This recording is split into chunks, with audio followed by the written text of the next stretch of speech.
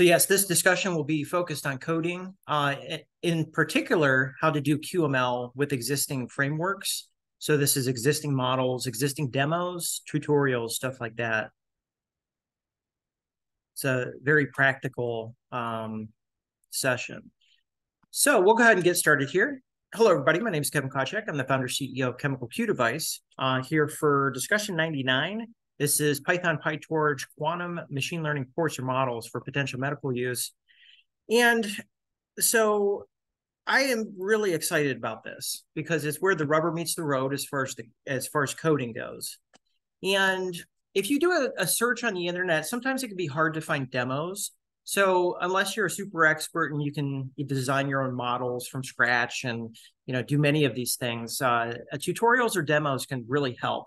So in particular, Hugging Face is really in recent years picking up the speed as far as these demos. So there's over 80 of these available. So it's very simple. You just click on Colab, which is a Google product, and it sends it straight to. So at the top of it, they actually say that it's for PyTorch. So I'm not sure quite what's going on, but I'm finding a lot more with PyTorch as opposed to TensorFlow. These are the two big ones.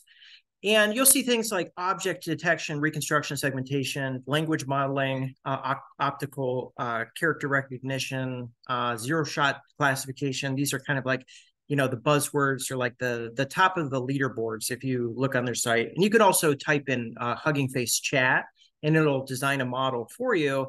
However, it's harder to share that, right? So that I typically pick the ones that they post on the website.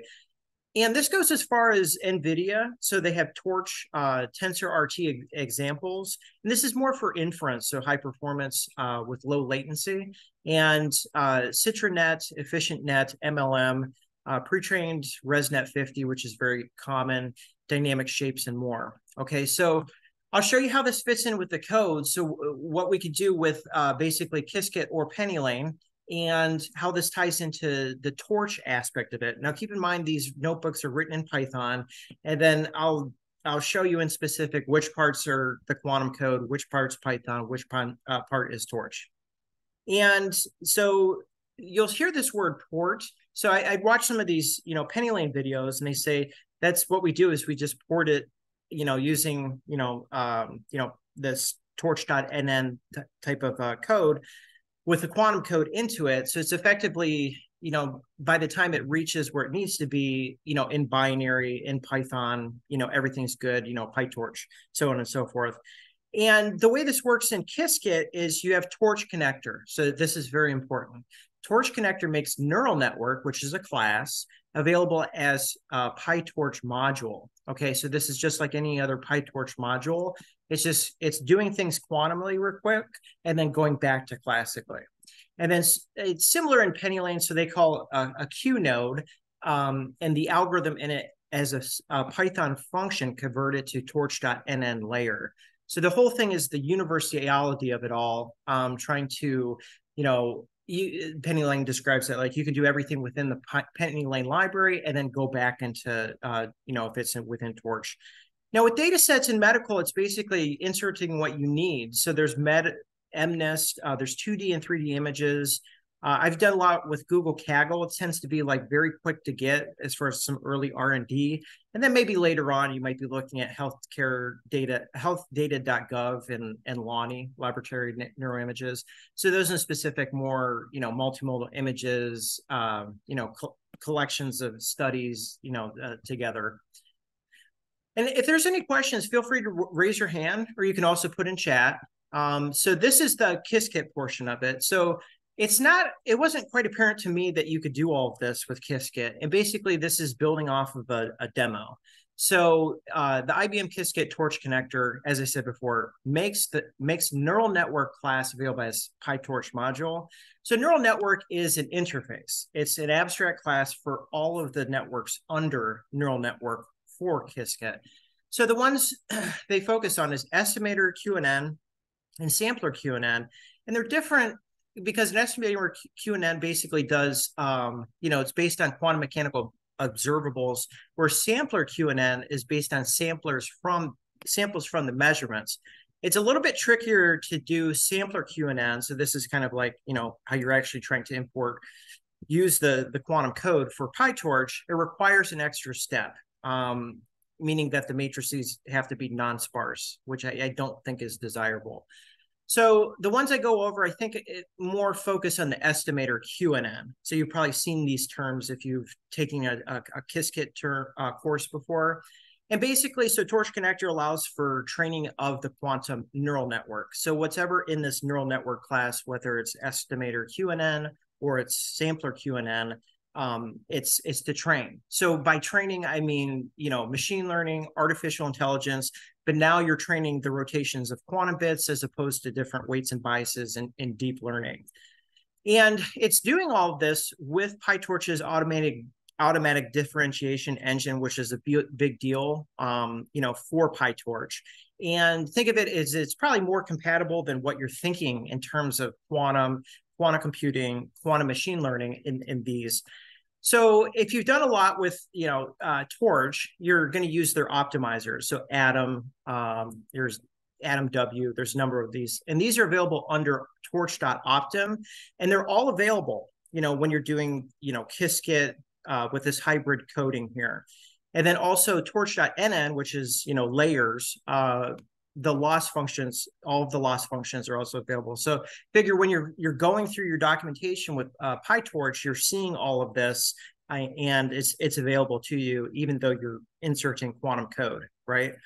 And to run a notebook, and I'll show you the next slide, you're still importing Torch, Torch Vision, torch.optim, torch.nn. This is, at the top of the, demo or notebook as usual. And then defining data loaders as in classical notebooks, and then also defining QNN and the hybrid model, which I'll show you in the next slide, and then training it.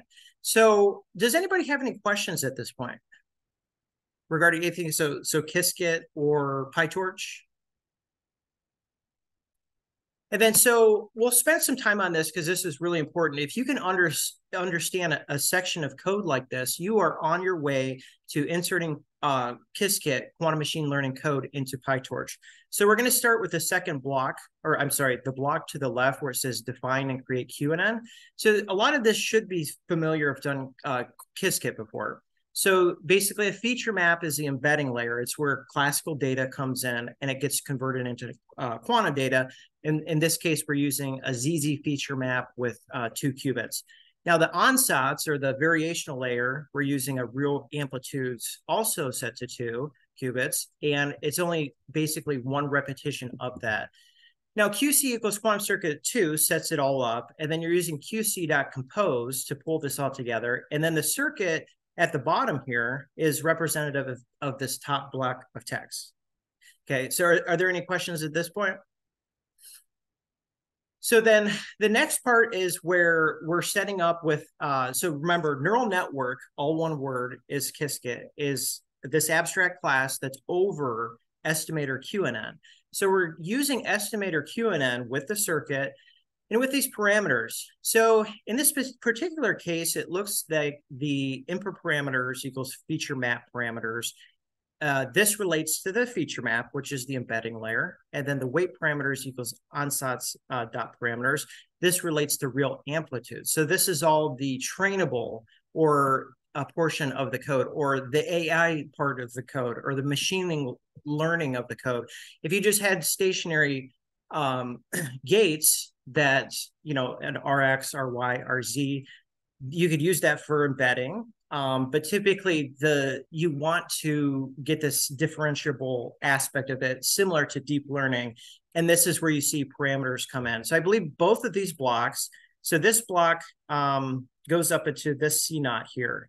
It's basically the second to last C naught is the embedding layer. And then the second one is real amplitudes, which is the variational layer, okay? So this is returned as QNN. And then we also have, this was in the middle of a notebook, so they use QNN4 as an arbitrary term, and equals create QNN, which goes back up here. So there's 3 different QNNs, okay? So there's QNN, QNN4, and create QNN. And these have to be in the right positions in the notebooks. Does anybody have any experience with this or any questions at this point? I saw we got some new people kind of join as well.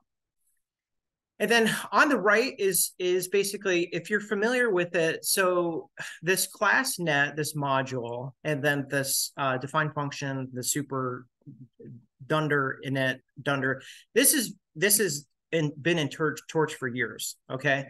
So in this particular one, and you see I put as customizable, is a convolutional neural networks. So as you may know, convolutional neural networks are composed of, you know, convolutional layers, pooling layers, and you'll see these at the bottom. So the first two layers are using, okay, so this is PyTorch. So conv2D is PyTorch, and then you'll see it used twice. And these 1s and 2s and 2s and 16s relate to different aspects of it, typically dimensions and other things too.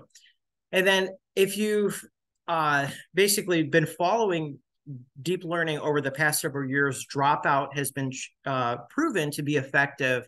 It basically skips some of the layers during the training to avoid repetition. So there's a dropout layer. And then here you see this fully connected layer, fully connected, this self.fc1, 256,64. So this means that the inputs equals the outputs. That's what fully connected means. And the next one, self.fc2 equals linear 64,2. The 2 has to be a 2 because the quantum circuit is a 2 over here. Okay, and you can actually see it better on the circuit down here. So hopefully this is making sense. Now, this is to set up so the torch connector is processed correctly. So you'll see a self.qnn, which is this QNN from over here on the left, equals torch connector QNN. And then the last one is 1, 1. They say for one dimension output.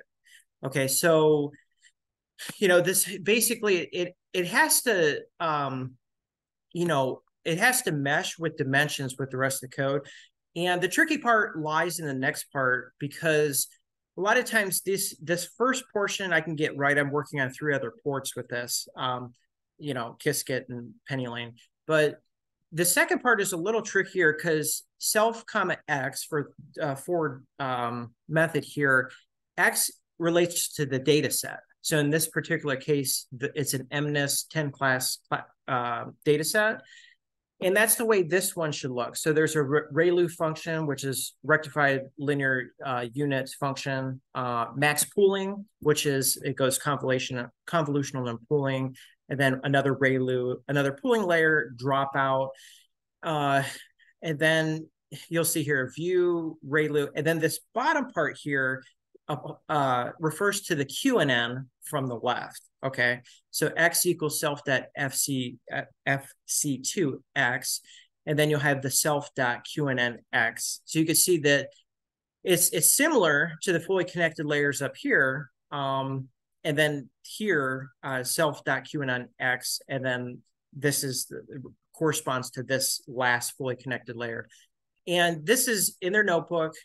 I tried making this better. I tried changing feature map, qubits, real amplitudes, layers. It's pretty well optimized as it is. They were able to get 100%, although I could, in theory, get lower loss than they did. Are there any questions at this point? So this is, you know, you want to look at it like it's a Python notebook, right? It's a Python notebook. And at that same time, earlier in the code, you had to import ZZ feature map.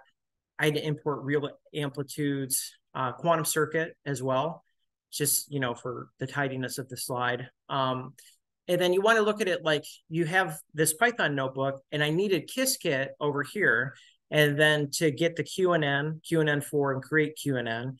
And then over here, when this is still Python, okay, this, you know, define init self, it's Python with these, you know, variables or, parameters or arguments. And then, you know, where it starts going into conv2D and all of these, this is all PyTorch.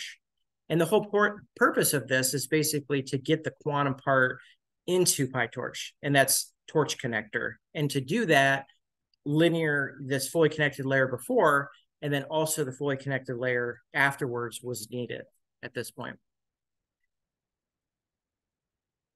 Awesome. So any other questions or comments at this point? And, feel free to put in the chat, or you could also raise your hand. So if your dream is to do quantum machine learning, this is the type of stuff you're going to have to be doing. It's very, line by line, and even getting to a more thorough explanation than I just gave right there that's what's needed, right? Because say if there's a new feature and there's no AI to help you out, that type of stuff. Now we're going to switch over to PennyLane. So I know a number of you have either code in PennyLane or Qiskit. So Qiskit is IBM, PennyLane is by Xanadu. And basically the first thing you do is setting up this Q node to interface with torch.nn. And as I mentioned before, they say you can use any combination of device operations and measurements valid in PennyLane. Okay, so when you're doing your quantum algorithm before it goes into Torch, you have all of PennyLane to utilize. And with arguments, you have to label them as inputs. They said it's particular. It's not quite apparent right away. And then other arguments are, parameters are treated as trainable weights, i.e. if you're coming from a deep learning background, a lot of these terms should be very familiar with you. What's trainable, what's not, what gets updated over the course of the circuit. And then you also have, so basically torch layer class of QNN module converts QNode to building block of torch.nn. And then weight shapes dictionary, which I'll show you on the next slide, is created for the trainable weights. So these are adjustable. Look at it like that. And the goal is this one line here. Q layer, which is, we're calling this a generic Q layer, equals this front part here, QML.QNN.torch layer, okay? And then it has the Q node, which has the circuit. And then it also has the weight shapes, which are, these parameters that update themselves over time. Now, the Q node can now be treated just like any other torch.nn layer, since it's in the QML.QNN.torch layer format. And the model I included here is in the demo. So it's the PennyLane sequential model. So in this specific case, it's very simple. So the Qiskit one before, the layer is kind of like, with other convolution and pooling layers. This one just has a simple classical layer up front and a simple classical layer at the end there. So you have input data or X, and then you have your Y's and your softmax function at the end there. And then non-sequential, which is the code I'm going to go over in the next slide, that in specific is, it's a little bit trickier. So you could look at the code in the notebook if you just want to do sequential, but you'll see that, the forward method is needed in order to do that. So, and feel free if you have any questions or if you want to raise your hand as well.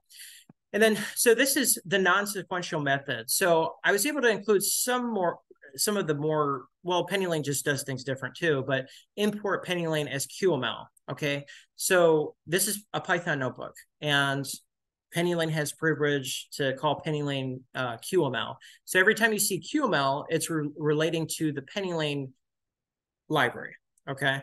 And then, so we're gonna set the number of equals to 2, qubits equals to 2, and then the device, it's called dev equals device. You can do GPUs and this type of stuff in this section. QML device is equal to default.qubit. And the number of wires is equal to the number of qubits, okay? So as you see here, if we set any qubits equals to 2, and each of these green boxes, we'll just look at the top one here. You'll see a top wire and a bottom wire, okay? So that's corresponding to wires equals n qubits. And then you have it's called the Q node decorator here, and you could do other things with changing the differentiation method. This is in the documentation, i.e. dev comma, diff method equals autograd, those types of things. Now, in this particular case, remember from before that for PennyLane, every time you call inputs, it means that it's non-trainable, okay? So when you see inputs for an angle embedding, the angle embedding template, or this, they call it template, ansatz, these types of terms. So inputs, this one does not get trained over time, but the one that has weights does. So you can this is a very simple circuit. You can have many more different types of templates. You can, change things. You can change, so it defaults to an X gate. So this is angle embedding, which is an RX. And you can change it to a RY or RZ by putting, angle equals whatever inside these parentheses, okay? And then basic entangling layers is more like it is the variational layer. Now, since we only have 2 qubits, you can't do much. Like if you're change, the ratio of, these are all adjustable through code, of the, so rotational gates to entangling gates, that you don't see quite that effect with only 2 qubits. And that's why it's hard to improve some of these. But basically this end line here, QML.xval, you'll see it all the time, QML poly-Z, it's measuring it. And when this happens, where there's 2 qubits, there's 4 possibilities, 2 to the n, where n is equal to 2 qubits. And then, so you have 0, 0, 0, 1, 1, 0, or 1, 1 are the outputs in binary. So every mini batch that you take, just like in deep learning, is that it's going to output these numbers in binary. So if you have something that's 10 mini batches with 100 apiece, then that's 1,000. So that's going to take what, 10 times. So it's going to run through the quantum circuit like deep learning 10 times. It's going to do the weights function. That one's going to be optimized, not inputs.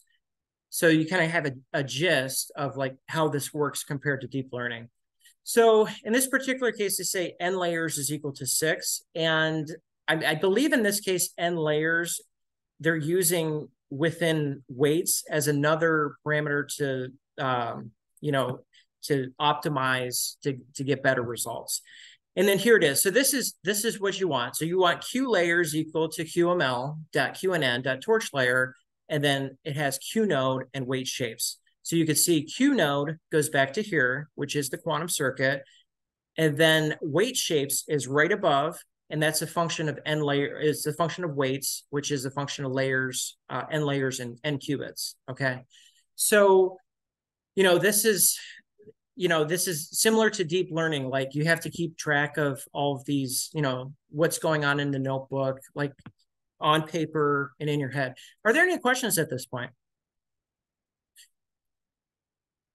Yeah, so and if this isn't clicking just yet and you feel like you just need to take more tutorials, come back to it, because it's the reason why machine learning is so in demand. It's just that it's very complicated and it takes a lot of hard work, but you just have to stick with it. And it's just like learning a complex set of something that you would learn outside of the workspace, right? This is it's machine learning. So this next section is similar, but it's a little different from the Qiskit. So here we're going to call hybrid model. So that's the class that we're working with inside this module. And then this is also customizable. Now, in this case, this first section where it starts with self.c layer 1. That's these 4, vertical. I think this would be 4. Well, it's 4 outputs for classical. And then these 2 green boxes relate to self.q layer 1, self.q layer 2. Now, in this case, they're both identical because we're not necessarily using Q layer here, but Q layer is QML.QNN.torch layer, which also is identical to these 2 here. So these 2 green boxes are identical. And then again, you need this second classical layer, which is represented by these top dots here. And you can see that its output is 2, so 2 red dots. And then the 4 over here is represented by the output or the number of dimensions with the first classical layer right there. And yes, these slides will be up on LinkedIn and the website as well. Now, like I said before, so I would watch these PennyLane videos, and sometimes they would just say like it's just way harder to do it on the deep learning side than it is the quantum side, because once you get your circuit down, and yes, it takes expertise to do this, the tricky part is like this is relating to, in this specific case, the half moons data set from sklearn. And I think it's analogous to other ones, but it's only binary for that. And that's where the X1s and X2s are coming from. So this part is a little trickier, as opposed to just learning the pattern up here from above. And by the way, on this one, I added 2 more quantum layers and it did improve the performance, and that was from last week. So on this one, and I think, you know, a good course to take if you want to do this long term would definitely be something with data sets and PyTorch and this type of setup here, where you have the, you know, the module up here with all the layers, and then the forward. This seems to be more involved, this forward method right here. So as you can see, the X underscore 1 equals self that layer 1 X1. That relates to the Q layer 1. And then this X underscore 2 is equal to self that Q layer 2 up here. Okay. So then this is all happening. And now you have your model. And the model is now recognized as not the quantum circuit, but it's this QML.QNN.torch layer, which is effectively another torch layer.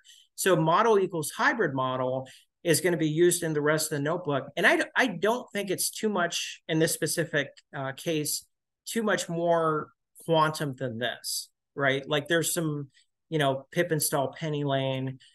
If you want to do other types of, you know, simulators or real hardware, you're going to have to do that. But, you know, you're really going to have to understand the relationships between data sets, the forward method, because as you can see, it's different for quantum down here in the forward method than it is up here. So, you know, it's just different. But the code runs. This is a section of the code, this PennyLane notebook. So, and in all of these things, I believe, what's this? Yeah, so there is no shortage of deep learning models with PyTorch framework. So as I said before, you can get models, I believe from OpenAI. I think you can get models, or I know you can through Hugging Face. You just type in, I want a transformer and I want a convolutional neural network. It probably can't do it in quantum yet. And then you say like, you know, vision transformer, you know, the specifics behind it. And it does a pretty good job. But a lot of times there's a lot of like, you know, it's just the model. It's not a full notebook. So I would recommend to anybody, unless this is like, you know, very, you know, like easy for you, to start off with a bunch of demos and then see how you can incorporate, you know, the torch layers or the, you know, torch connectors in these two, you know, Qiskit and PennyLane, and, you know, see what kind of results you can. Because I can run most of the time, but it seems to be the forward method where if I increase the circuit to 1,000 layers, which it will do, and on a default.qubit and PennyLane, I can go up to 30.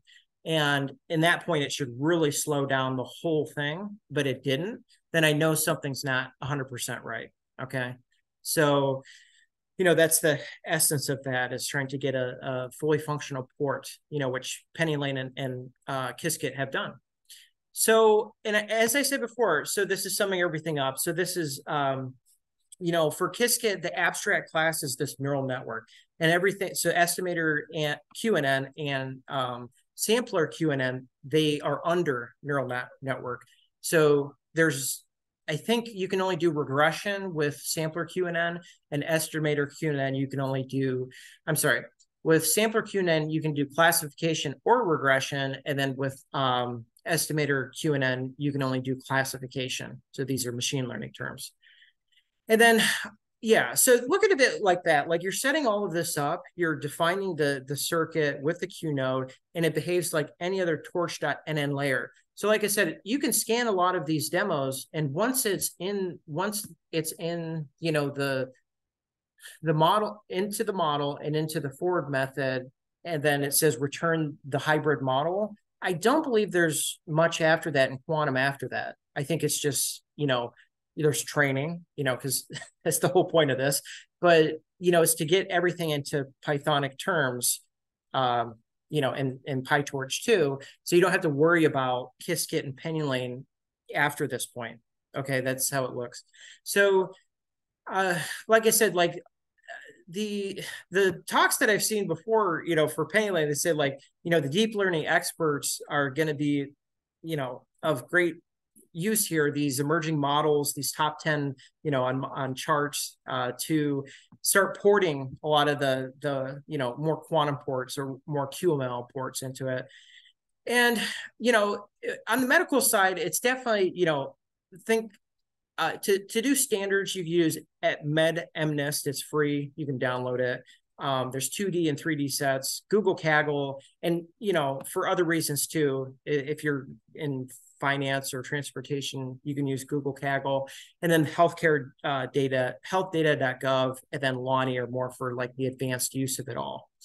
So I think that's it for that. So that's the references. Now, was there anything, because I know a lot of you have this specific bent, and I try to stay agnostic as I can. So I'll be on Qiskit, Penny and Circ next week for episode 100. But is there anything that you use one of these libraries that you had any questions with?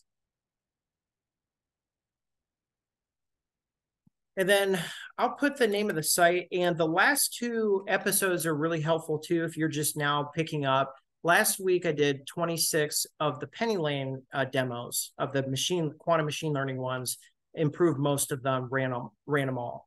And then there's like a Penny Lane how-to. This next week is going to be like 100 tips between the 3 platforms, so Qiskit, Penny Lane, and Circ, and to get up and running, I would say. So if you're kind of on the fence, I would definitely go for it.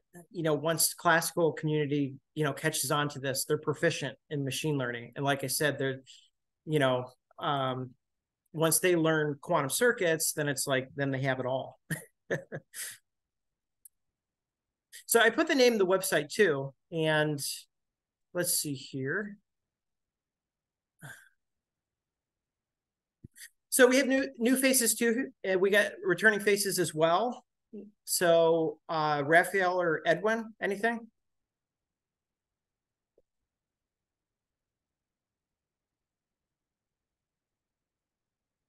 Then if not, so David or Samuel?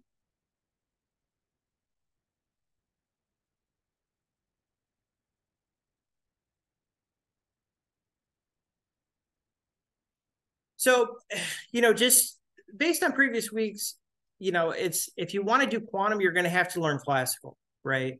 I don't think there's much of a market just to do quantum algorithms. I mean, we have a number that are exponential speedups.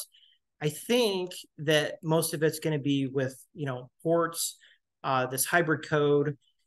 In a vacuum, you might be able to run some quantum code, that's not as machine learning, but, with machine learning being, or QML being the primary application for quantum computing, it helps to get over that hump, right? So, the 2 examples that I showed, and, how the variables relate to each other in classes.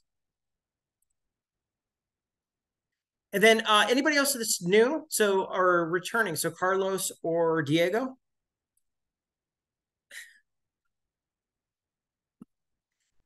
And I'll put also in the chat. So I have I just got to put the final touches on this specific one. But yeah, so I put the website as well. And sorry, Qiskit, Penny Lane. Okay. So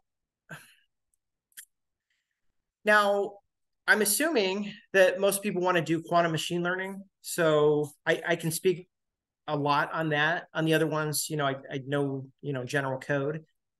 And if there's a specific application that you're trying to do, that would help too. But to start out, I would actually start with Qiskit. So start out with a bunch of the tutorials. You're going to have to know gates, so quantum gates, which are matrices, is like linear algebra. You're going to have to know circuits, which is like the whole thing together, number of wires and these types of things too.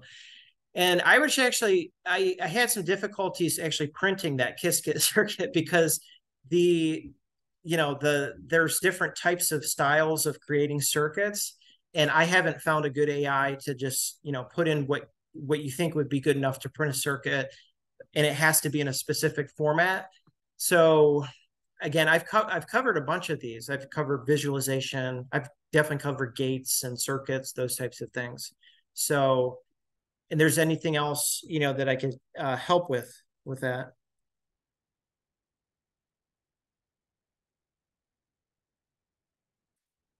And if it's just way over your head, I mean, it just takes time.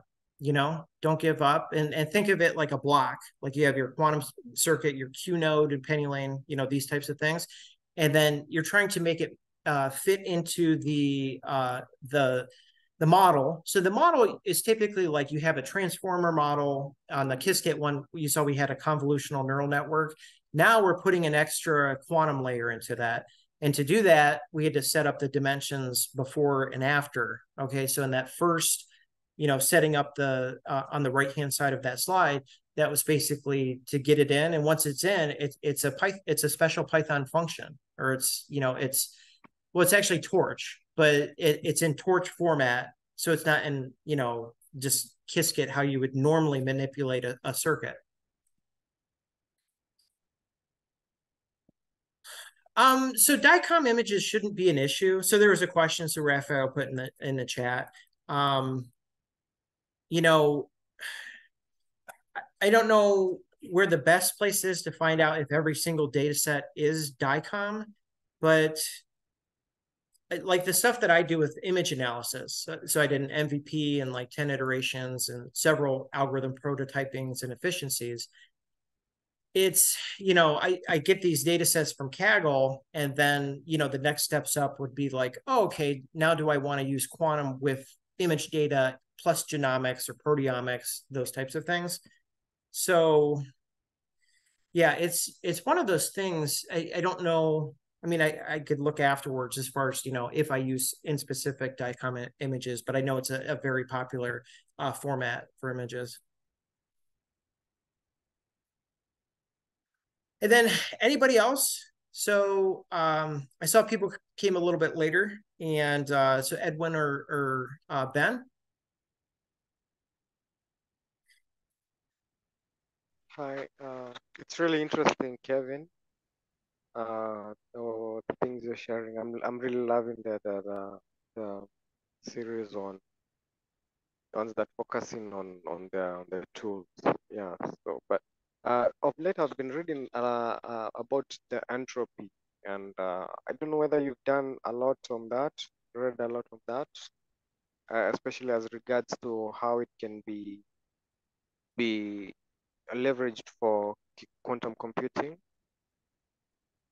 Yeah. Yeah, I mean, I saw a talk on this. Patrick Coles. Do you know Patrick Coles? He used to work at Los Alamos National Lab. Now he works at Normal Computing, and he would touch on this. And he actually said, and I don't know if it was a GANs or something like that, but he basically says, the entropy actually increases with the observer, in a specific case. And this was for, I want to say, thermodynamic, like quantums, QPUs, those types of things. So that was interesting. And the only other place, like I said, is mostly GANs where I see it, where my loss functions of my generator go down, the ones that's increase, the ones that's making better images, and then the discriminator on mine, the ones that I ran would go up, the loss. So lower loss is better, with the generator. But yeah, if you could be more specific as far as what you mean by entropy. Oh, the degree of just measuring the randomness or the unpredictability in a system. And then, are you talking about the quantum, the QPU, or? No, just generally, maybe as regarding for the quantum physics and maybe how it's being used, because like you understand superposition and how it's helpful, like compared to classical, Okay. Well, Yeah. it's sounding like, quantum computers have this advantage of being probabilistic, or, they're really good at random number generators, those types of things. But I haven't really taken it much further than that. Then, they can create great QKD keys, quantum key distribution, just because the nature of quantum computers and sometimes actually noise in certain applications helping, because it has quantum noise. But yeah, I haven't really taken it too much further than that as far as, measuring entropy, as opposed to I mostly run into it like using a quantum computer because it has entropy. Oh, okay. Okay. Yeah, it's interesting. It's still interesting because I think my understanding was like, for example, an idea like how what they do in annealing, finding that low energy state. Like I was watching some videos from D-Wave, and they were saying that low energy state from, I think it's the Hamiltonian, right? And it's like what they use like to kind of find that Okay. optimal state. Yeah, yeah. Yeah, there's like I said, like there's certain like you could do a quantum algorithm for every classical algorithm, but a lot of times the cost favors classical, and you're trying to find the specific reason to use quantum. So yeah, those these are things that are known. Like we have exponential quantum algorithms, but you insert them into a model or a notebook or demo, and then there's the speed to convert classical data, and then the output to measure kind of wipes it away.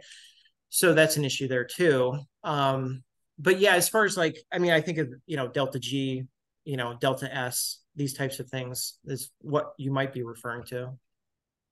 Okay, okay. That's nice. That's nice. Thank you. Yeah, I yeah, think and that's I'll check out the name. I'll check out the name. You said Peter Cole? Patrick Coles. Petra Cole. Yeah, Okay. Coles. I had shared a couple weeks ago. I put one of them in the chat as far as the discussion last week. I'll share the Patrick Coles. Let's see which one this is. He had a good rubric for how to create a good variational algorithm. So I'm going to share that one too. And a lot of these things, it's just like there'll be a new paper, and it's just like, well, this is the first time we saw this, and then there needs to be more papers. In other words, like to understand the physics of quantum bits and data sets and accuracies and those types of things. So, in my opinion, it's going to get a lot better, just because the way that we have quantum machine learning now is very simple. It's just based on the rotations of qubits. So if you have like X, Y, and Z, I don't think are trainable, but RX, RY, RZ are, and you can set the initial angle, and it'll manipulate all of them so that the loss is the lowest, the loss function, based on the angles of those specific qubit gates. But then why can't you wiggle the gates, or why couldn't you do that in a, like, say for instance in across a gradient? Like it's kind of just getting started in my opinion. So yeah, I mean it works, for sure, and it runs and all that type of stuff. But once we get, say for instance, like Xanadu researchers, and there's Qiskit researchers, there's Kristen Temme, Temme. So once all that gets more under control, as far as like, it's not just like we figured it out. It's more like, oh, okay, now we truly understand how the data is going to interact with the qubits, and what's the best way of having this quantum circuit train, as opposed to just like, okay, we tried this angle, we tried that, we tried this. And in my opinion, I was going to add this, but it's kind of like, not for that specific slide. Learning from deep learning, and what all of the approaches have they taken to get better trainable values, to get better accuracy, those types of things. So I'll put into the chat here the Patrick Coles. So if you haven't seen this, and even IBM researchers and Google researchers, they go to this thing called QHack. So QHack is a Xanadu or penny lane thing, and it went on from 21, 22, and this year as well. And they're all videos, like figure 30 or 40-minute long videos at least, of the best quantum machine learning experts in the world from those three institutes. Los Alamos National Lab is big with it. So you can do, a bunch of these videos, and it helps kind of pick up some of the terms and the importance, just how I'll stress certain things I learned from them. So, but yeah, that slide I put in there in the chat there, that's a specific slide from QHack 2022. And then this is Patrick Coles. So he's doing more of the thermodynamics. And as it relates, I think it's a thermodynamics quantum processor, something like that. And it has potential benefits too. So he was working for Lano at this time in the one I put in the chat. So it helps. Awesome. So anybody else that we haven't heard from? Thank you so much for all these resources, Kevin. Yeah. Yeah, you're welcome. And it's definitely a marathon, not a sprint. And the faster you can get into code, the better. And that's what's going to make things happen. It's really not. I mean, there's the business behind startups and these types of things, but my opinion is it's best to just start running demos. Qiskit demos, Circ demos. I think Quantinium has some demos, and try to just make them better, right? Make them better, and then work on ports. Using these tools, to get them into PyTorch of existing models, and then see if you can find anything. It's a lot of hard work. Well, what will you advise about? I think that there are a few. There are two like kind of areas you can get into. Either the hardware side or the software side. I think most of what you're saying with the code is mostly the software. What about the hardware? Any opportunities? I'm seeing mostly it prefers engineers, mostly electrical engineers and people with a physics background. Yeah. Well, my guess is that you're talking about, say, for instance, if you were to work for a company that works on hardware as opposed to starting a startup and focusing on hardware. Right? Like you would work for, say, KISS or IBM and work on hardware. Yeah, for sure. Yeah. So in the first case, there's actually Friday mornings here. So at 9 Eastern, which is noon Eastern time. Sorry. 9 Pacific, noon Eastern. Qiskit has a series on YouTube. So just type in Qiskit on YouTube. And then if you can attend that time, I definitely would. A lot of those talks tend to be hardware focused. So most of the industry, or a good portion of it at least, is focused on, hey, we think this could happen tomorrow. We could fix error correction or significantly improve it, or at least it's like the hope of doing it, especially with gate-based superconducting qubits versus IBM. And it's a productive exercise, but I'm more in like the simulator camp where it's just like, just use GPU quantum simulators because they're slower. And then once we understand the physics, then a lot of times you don't need huge circuits in theory to accomplish a task. The Qiskit one I went over with the code, that's a 2-qubit circuit in a convolutional neural network. And then like 100% accuracy on MNIST, but it's only a selection of images. It's not 60,000 images. So anyways, the loss was good. And like I said, with 3 or 4 of my initial first stabs at it, I couldn't make it much better because I can't change much. Was making the, variational layer. It's only 2 qubits. So I can't change entangling patterns as much as I want to. So yeah, that's what I would suggest is just like, even if you don't know what you're doing, just run it, just run the demo and then go find the code for the quantum part. And then based on the knowledge that you have, then just start updating things. So, double the layers or double the qubits is usually trickier, but sometimes you can without, much other fuss. Changing it from X to Y,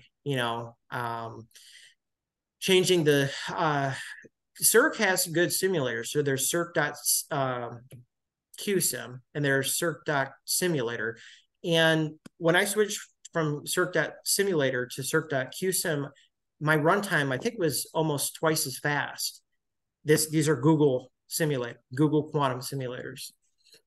So some of it you'll see in literature, like, okay, this looks awesome and it says it's much better than its predecessor simulator, but it always helps to run it and that type of stuff. But if it's just too much of a task to go from here to like, your end goal, just start with small chunks, right? So run other people's code. And I think the best thing is just to try to modify their code and run it and then see what the losses, see what the accuracies are, those types of things. So both, all three of them, Qiskit, Penny Lane and Cirq, give you that option on most of them. Sometimes they'll already 100% accuracy, but most of them you can improve.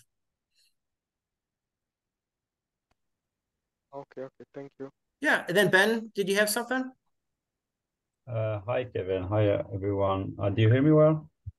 So Yeah. I just want to ask. I'm new to this field, and I want to know what's the importance, or if we use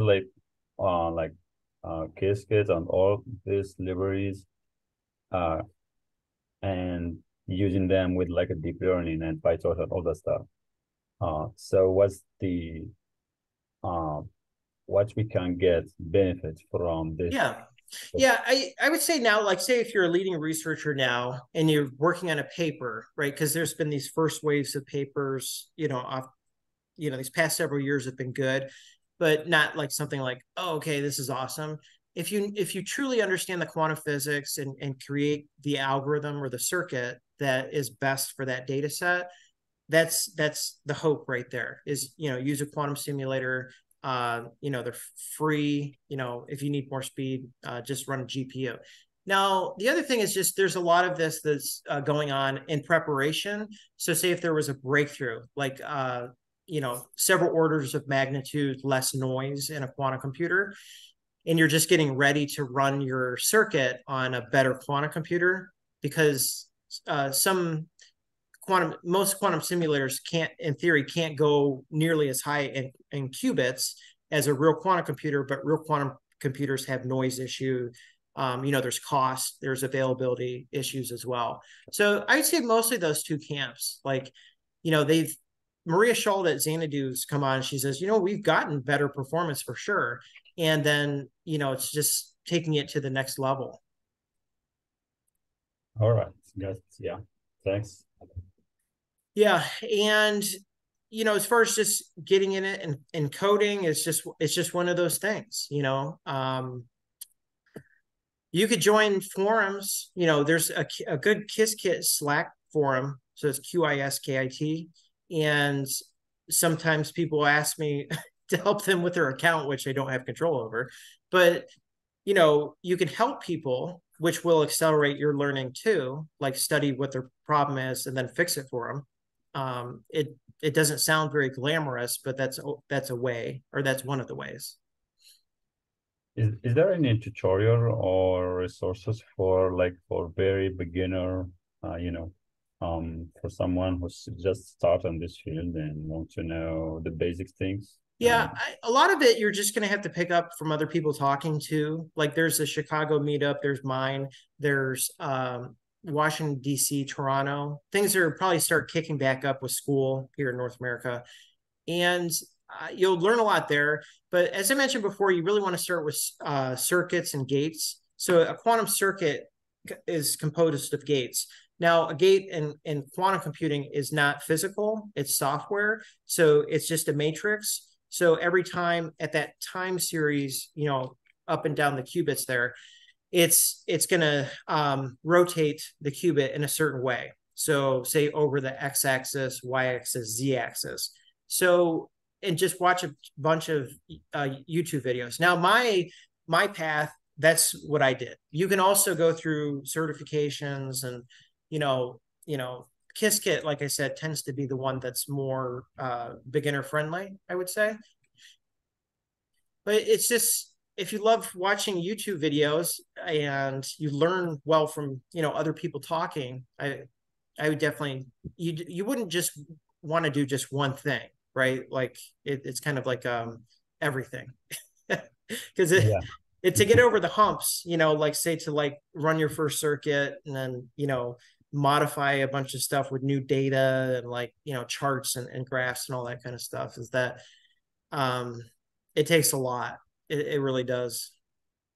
Because everything's not like 100, everything's not like, like you still have to find some things in literature and it's not like as it's not a huge market like deep learning is quite yet. Yeah. Yeah. Then so Edwin put into the chat Silicon Valley Quantum Meetup. I don't know if you were on the last one, Edwin. I was on the last one, but I haven't seen I haven't seen an update to it. And the gentleman, if you're thinking of the same person, it's I think Dominic. Anyway, so he studies quantum computing and those types of things. But if you think you'll be in it for the long haul, I would definitely study the libraries, right? So study Penny Lane, study Qiskit, and then find some way to present on it. And then after that, find some way to develop. Because anytime you can teach somebody or anytime you could help somebody on the forum, that helps too. It's hard to be in between, as far as getting substantial work done. It's kind of like you have to be on the leading edge. Right. What's the difference between Qiskit and the other library, the Ben, or what's the name? Yeah. So Qiskit is an all-out thing, and it's more of a platform. Penny Lane is just quantum machine learning. Now they touch on other things that impact QML, but Qiskit offers free access to this IBM to quantum computers, like smaller ones, like 5 or 7 qubits. You can also get free. You also do get free notebook. They've changed some policies though. I don't know. Certain countries don't get free access to cloud notebooks. So yeah, I try to run all my Qiskit stuff in their cloud. They just did a big update and some hardware updates. But as far as like the broad depth of services, Qiskit has it, and they have Qiskit dynamics and Qiskit, which is like the physics of quantum bits, and then the Qiskit metal, like how it's to help you actually design quantum processing units, right? So the only thing I found with Qiskit is they tend to update a lot. So as far as like something running one day and something not the other day, they just have more working parts. And I made up my mind, I just want to do medical and quantum machine learning. So a lot of those tools that I need are coming from Penny Lane. And then I'll find stuff like this past week in Qiskit that I like with it's like a real neural network with the quantum layer in it, as opposed to the Penny Lane's model, which is more simple. So yeah, but to start off, I think most people and myself would say start off with Qiskit. All right. Yeah, sorry if I ask a lot of questions. My last question is about, is there any like free cloud, like Colab or something for quantum ML? Like we can use it to develop some algorithms. Well, if you cannot get onto Qiskit, and by the way, I think I'm getting like 8 gigs, which is a fair amount of RAM, like your total whatever when you run stuff, and I think it's storage too. If you don't want to use Qiskit, then Colab, with the ports that I presented on today, the ports, a lot of them, they're written in PyTorch and Penny Lane, or I'm sorry, PyTorch and Python, and then you can send them straight to a Colab notebook. So I know Colab is really popular, right? Like these are big websites and it's just one option, straight to Colab. Yeah. So I use Colab. So it's basically free on a CPU. If you want to use like a TPU, I think it's like $2 an hour. I think, no, I'm sorry. Was it 20 cents an hour? And then like a V100, which is my go-to, that's like 50 cents an hour, like 54 cents. And then the A100 is like $1.30 an hour. but I've had issues with the quantum code and the A100, and actually any GPU, but the V100 was better. So yeah, Colab. And then I don't know, I just go whatever works, and I don't really switch a lot. So, as far as what else is out there, Kaggle, do you know Kaggle? They have competitions, and Yeah. I've seen some QML stuff on Kaggle. If you run out of room in that notebook, you can chain notebooks. So just there's some way of say this at the end of the code, just chain to the next one. And it's Google. So I don't know how much different it is from Google Colab. But yeah, there's VS Code. I don't know if anybody uses VS Code in their journeys here. But the key is not to get overwhelmed, and just to start with something. Just use discretion and say, this looks like a good notebook to run. I'm just going to run it and see what happens. It might not be what your dream is, but it comes in stages, so it doesn't all come at once, I would say. Anybody else? So Samuel or Raphael?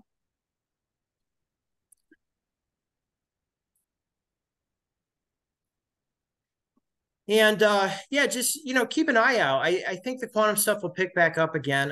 When I first started in 21, there was a little buzz with it, and I think the closer you are to code, and the less you are from headlines and these types of things that you can't control, and they don't want you part of, and you're not really part of that. It's best to be off kind of like that rogue programming and QML and figuring stuff out that few other people know how to do. So that's my take on that. And if not, so this is, let's see here. Awesome. So any other last questions or comments? Feel free to, so you can download the chat, which I think has the PDFs and all that, triple dot in the chat. And then you can download that. And I'll also put a little guide. So I'll put the penny lane guide in. So this will say something like how to succeed. And here. So I'll give you a sec to download that if you want that. But it's just like with any language, it's not you, it's what already exists. So you have to be adaptable to, this is how it is. Like, QML.QNN.torch connector. Whatever. That's how it is, and that's the thing with the language, is it's less adaptable to what you want to do, but it's what everybody else is using. So awesome. So yeah, this has been discussion 99, discussion 100 next week for Python, PyTorch, quantum machine learning ports models for potential medical use. My name is Kevin Koschak. I'm the founder CEO of Chemical Q Device. And yeah, this has been September 7th, 2023. Thanks everybody for coming. Have a good night and have a productive rest of the week. Take care.